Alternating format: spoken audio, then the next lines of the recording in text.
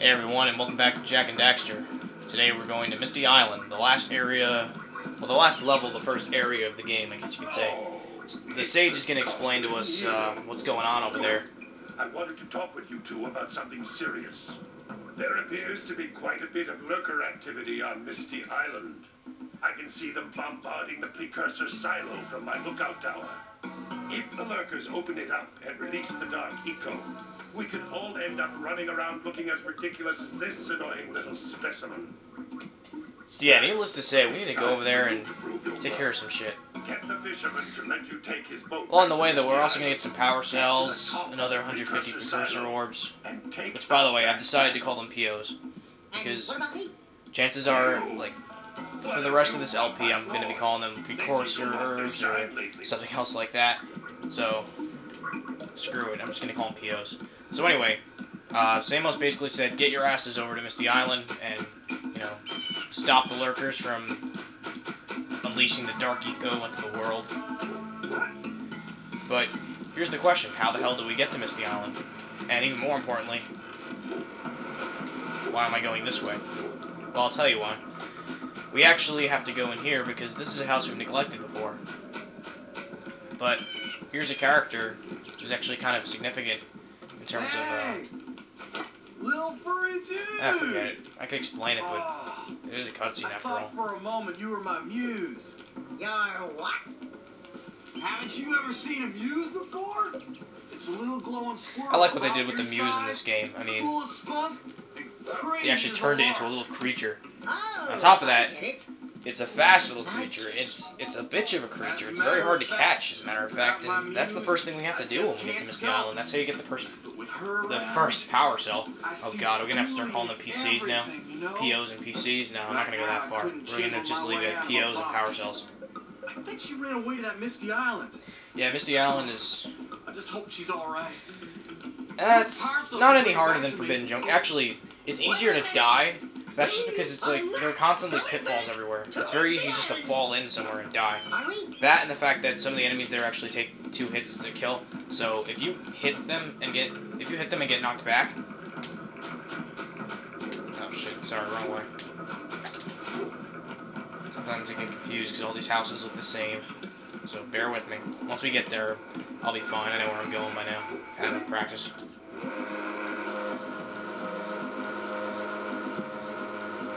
In any case, I'm sorry, I completely forgot what I was saying before.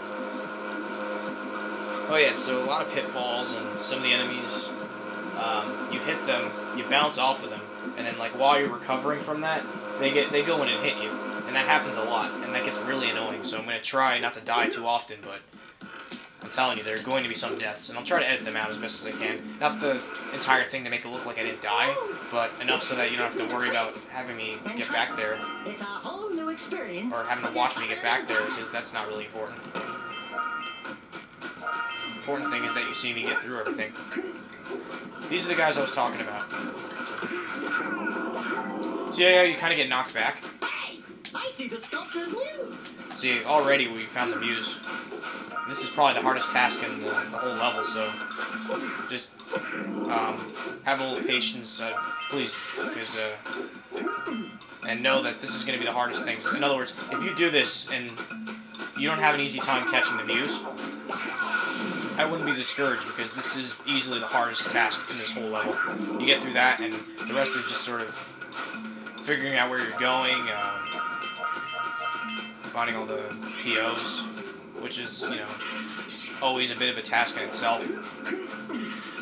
Now, we're gonna get it, but first I want to get the POs up here, and the first scout fly of the level.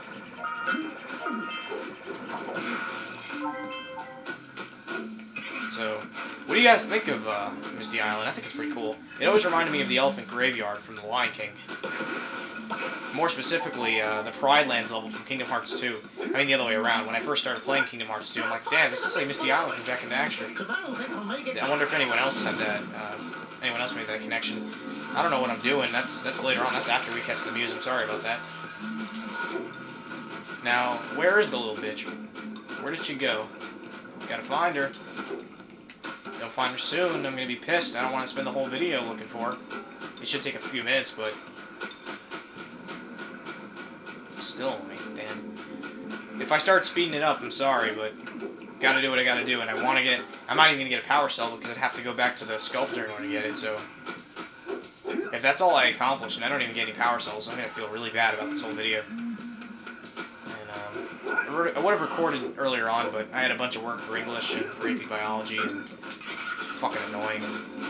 It's like, I don't want to do this shit, I just want to LP. It's a lot more fun. Which is pretty obvious, but... whatever. So anyway, I don't recommend trying to get her up here, because if you try to roll... I didn't just now, but most likely you'll fall. I usually do. And it's hard to hit her anyway. You gotta try to trap her, like, go ahead of her, and that was actually, that really didn't help me demonstrate my point. That makes it look a lot easier than it really was. That was just lucky. It was just lucky of me.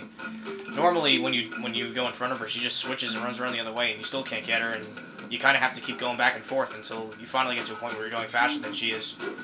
Normally, you don't get a chance that early on, so, again, don't feel discouraged if you don't get her right away. I've already practiced this a few times, so...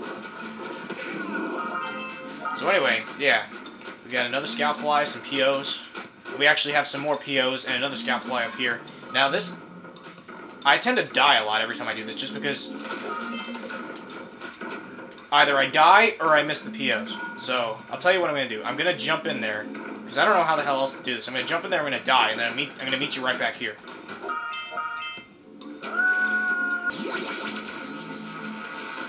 Actually, to be completely honest, I changed my mind about that because there's really no need to go over there.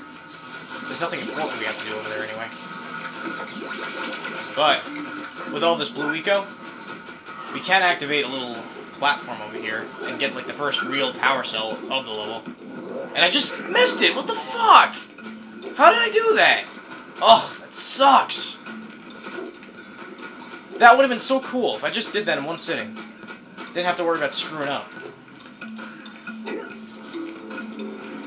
Because I was worried about this. I screw up a lot in my practice file. But so far I was doing pretty well here.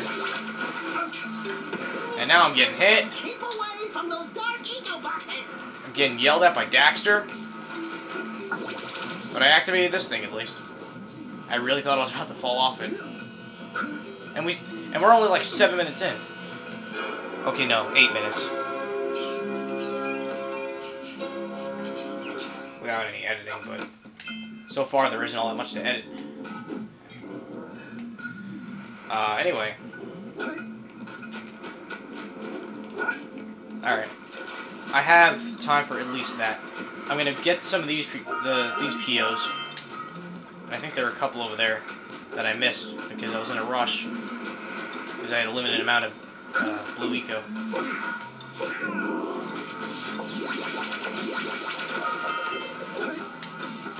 That was lucky.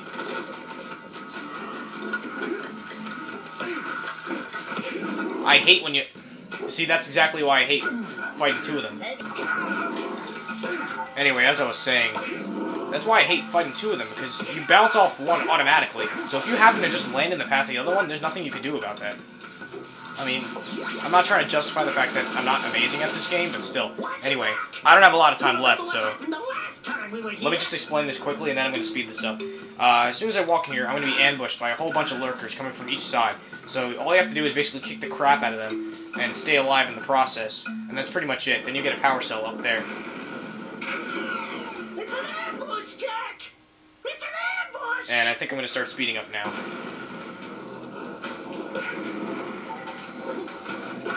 Get the red eco! The red eco makes your attack stronger. In case I don't speed it up, I might as well explain red eco here. Basically, it makes your attack stronger. And you can do the Jak and Daxter version of the ground pound and actually kill surrounding enemies with the force of its impact. But if I'm speeding this up, you didn't get any of that. Most likely. So anyway, we're done. That was simple enough. I tend to die whenever I go in there with just like one health bar. But I didn't even get hit this time. I'm doing pretty well. Wow. I'm grateful. This has been kind of a doozy in my practice file. So anyway, we're almost out of time. I just want to go over the red eco as you just saw. basically it increases your attack strength. It makes it so that those other guys, the ones with the bone clubs, you could actually just get them in one hit. So it's pretty convenient in that sense. Sorry if I just made the camera shake. I hit the table with my wrist. Sorry about that. Anyway, so that's basically it. When I meet you guys next time, we're actually going to be going over here. This is the next area. I know it looks like the same, but as that door we came in, but that door is obviously over there. So that's pretty much it. I'm going to see you guys next time on Let's Play Jak and Daxter Part 10.